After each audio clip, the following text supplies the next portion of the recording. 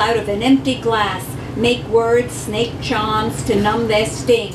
A magician pretending to be who he is, cons himself, maybe others. It's always about the story, changing to keep it breathing, not become solidified.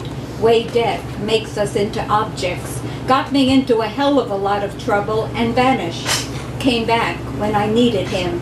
A different name, face, body, but him.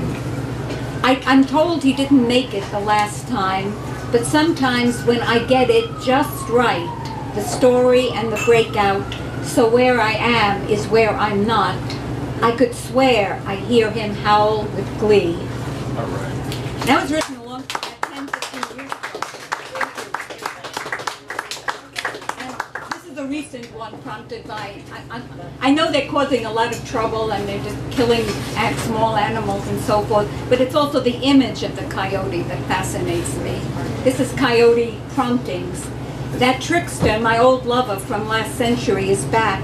My nerves pick up his scent, and I'm cheering him on as he eludes capture, running down the streets of New York, through lower Manhattan, crossing city and state lines, into Queens, New Jersey, defying authority once again, forcing people to leave their digital sanctums. Catch me, on 9th Avenue, or is he now on 23rd Street? The same coyote come down from upstate, roaming through their backyards. Catch me if you can.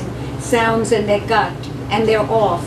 What matters is the chase, not the capture.